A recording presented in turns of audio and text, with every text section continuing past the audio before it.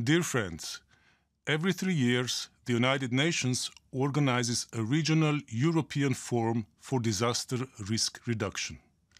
It will bring together government representatives and stakeholders to address regional disaster risk challenges and make actionable commitments.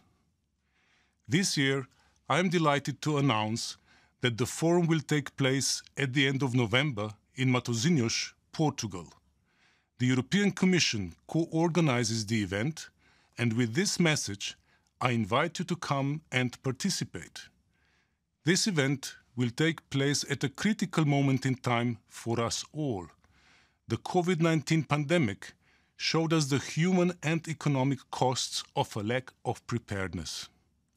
At the forum, we will assess the lessons learned from the pandemic and chart a path to build back better and strengthen resilience.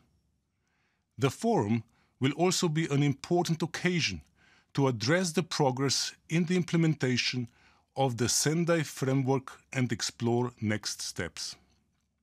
More importantly, with the forum scheduled to take place after the UN Climate Summit, we will have a unique opportunity to reflect on how different approaches to mitigate and adapt to climate change can be fully integrated into our disaster risk reduction strategies.